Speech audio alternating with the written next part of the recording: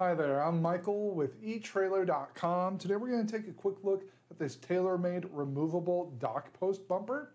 This is going to help prevent any damage to your boat when you're visiting a dock that doesn't have any protective bumpers or edging. It's very simple to use. Just use the included 48-inch long sewn-on adjustable straps to strap this to your dock post, and then you can secure with the buckle.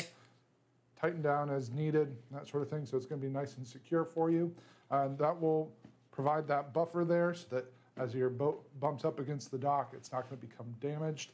And then when you're ready to leave, just simply unbuckle it, stow this in your boat, and you'll be ready to go. So the advantage of this is that it's going to be a lot sturdier and requires less adjustment than your hanging boat fender. So once you get it, go to your dock, just put this in place, and you'll be ready to go as long as you're going to be at that dock. So this is 3 feet long and about 5 3/4 inch long. The foam core is durable enough to protect your runabout or small fishing boats.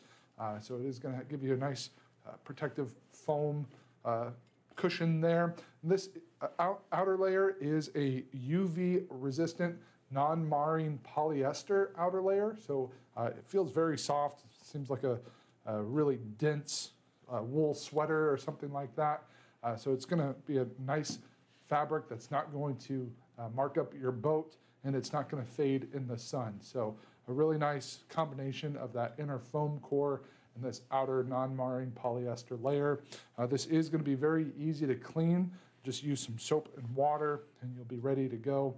And it is made here in the USA, so you can trust. It's made to the high quality standards that we've come to know and trust for products that are made here in the US. So if you are looking for a removable, transferable way to keep your boat safe when visiting other docks, this is going to be a great option for you.